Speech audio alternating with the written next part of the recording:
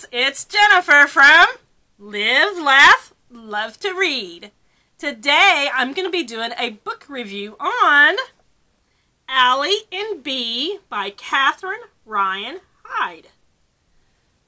So, I've never read anything by Catherine Ryan Hyde, and this was really good. I'm giving it 4 stars. And this book is about Allie and Bea. And it says on the back, outcasts cross paths just when they need each other most. Bea has barely been scraping by since her husband died. After falling for a telephone scam, she loses everything and is forced to abandon her trailer. So, Bea is elderly. She's in her, I want to say 70s, late 70s maybe. And her husband dies, and she lives in a trailer park. And she really struggles to make ends meet.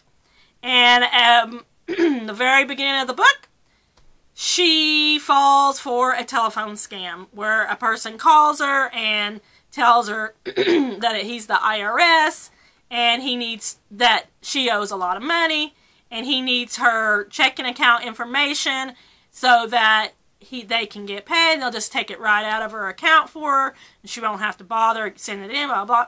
Yeah. So, this person wipes out all of her money. All of her savings, everything. So sad. But anyway, so what she ends up doing is she decides she's going to live in her van.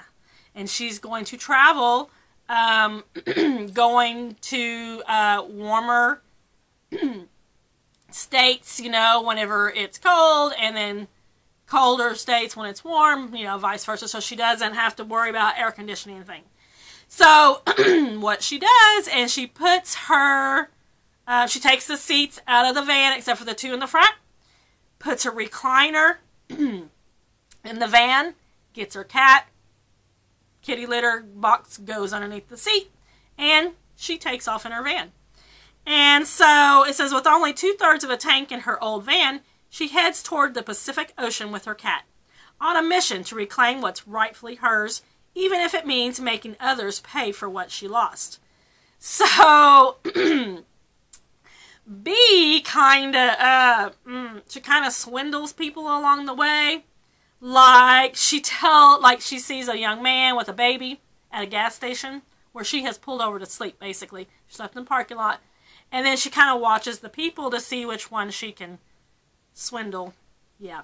So she basically says a guy stole her purse and she doesn't have any money and all she needs is a tank of gas to get home. He buys her a tank of gas. Yeah. So, Bea feels a little guilty, but not too guilty because she does it again. So, yeah. So then, Allie comes into the picture, and Allie is 15. So when 15-year-old Allie's parents are jailed for tax fraud, she's sent to a group home.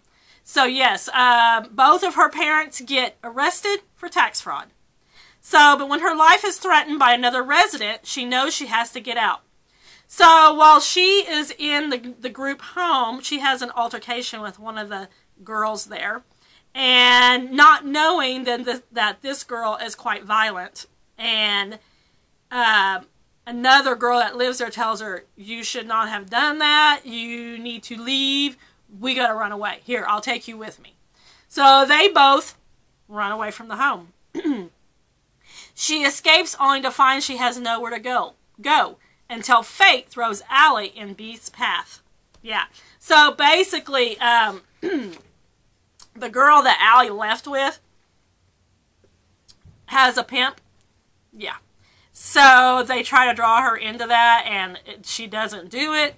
But she gets sold as a sex slave to somebody, and the man who is hired to take her to the person that bought her, she actually gets away from him, and that's how she becomes partners with Bea. Says, reluctant to trust each other, much less become friends, the two wearily make their way up to the Pacific coast. Yet as their hearts open to friendship and love from the strangers they meet on their journey, they find the courage to forge their own unique family and begin to see an perfect world with new eyes. So I just want to read this, one of the first chapters, and talks about Bea's van that she's going to live in. It says, Bea's new home was 12 years old and boasted 145,216 miles. It had decent tires and air conditioning in the dash that still worked. It had 2 windows in the back, 1 in each of the double doors, and no windows on the sides. That was fine with Bea. The less she had to convert the trailer's old drapes to work in her new quarters, the better. The harder it would be for passerbys to see in. Its sides were painted with the words Sun Country Bakery, with a stylized sun in the bottom curve of the yes. But over the years, the weather had been hard in the lettering, causing the paint to chip and peel at the edges, just like Herbert's chaotic and poorly run business near the end. So her husband had owned a bakery and basically didn't do very good, but she still had the van. Bea worked on its interior for 2 days. Both days she waited until nightfall to do so, for obvious reasons. So, excuse me. Bea is basically leaving unannounced because she has wrote all of her checks out for her monthly bills, well, not realizing they're going to bounce because she got scammed. Yeah, where the guy got all of her money. So she's leaving under the cover night. So she leaves and goes on her merrily way, you know, kind of swindling people on the way. And she meets Allie. So you already know that Allie gets away from the man who is trying to take her to the person that bought her. And she meets up with Bea, and she talks her into letting her ride with her just to a certain point, you know, blah, blah, blah. Well, they end up, you know, staying together until they get to the very end of the Pacific Ocean, and things happen along the way, and Bea's quite grumpy, kind of crotchety. And Allie is like, okay, woman, you're kind of mean, you know, type thing. But they become friends, they become close, and this is a very heartwarming story. I really enjoyed it. Like I said, 4 stars. And I actually looked on my ebook on the library site, and they have a few more of her books. So, now her other books seem like they might be YA, I'm not sure, which I typically don't like, but if they're like this style, then I would like it. So, anyway, that's all I have for today. If you would please give me a like and a subscribe, I would really appreciate it. And also, if you did not know, I had another YouTube channel called Read Along with Aunt Ninny that I talked about in previously videos. I will no longer be having that channel. It will be deleted. So, just to let you know. And also, this channel is going to be taking a little bit of different direction.